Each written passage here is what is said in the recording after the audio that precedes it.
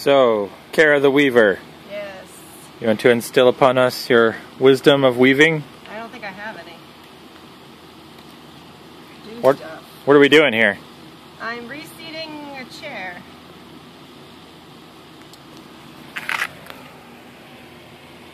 With ties and belts. So the belts are wrapped one way and the ties are going the other way. And the belts are already secured with staple gun.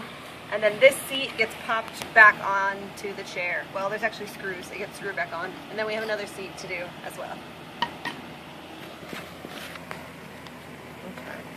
Okay. I lost my pattern for a minute, so I'm putting it back on. Cool. Making sure it works. And so these are the two chairs that Kara's putting the seats into. So we just gotta screw them in those 4 screw holes there, and we'll have some freshly new seats.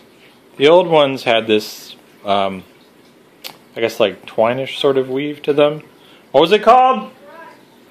Thrush. So it had thrush in there. And it had kind of frayed over the years. These were chairs that I used when I was a kid, and I think my parents inherited them from someone before that. So can you tell us why you chose to use belts and ties? Because I found it online and it looked really cool. The belts are really good for stability, and the ties add a lot of different color, and they're also a lot thicker than just plain old fabric because there are several layers of fabric. Yeah, and the ones I saw online looked really awesome. And trying to do the rush seating that's so thin and doing all of that just seems really hard, and I like this look a lot better actually. I'm really excited about this. I think it looks cool. It does. So you like this? It looks fancy. I'm glad. Certainly better than chairs your butt's falling through. Which was the alternative, so. Yes, and the rush seating, like, I looked at that and I was like, this looks so hard. It looks really hard. Alright, so this is the chair in its completed state. And now I'm going to try it out and see if it actually works.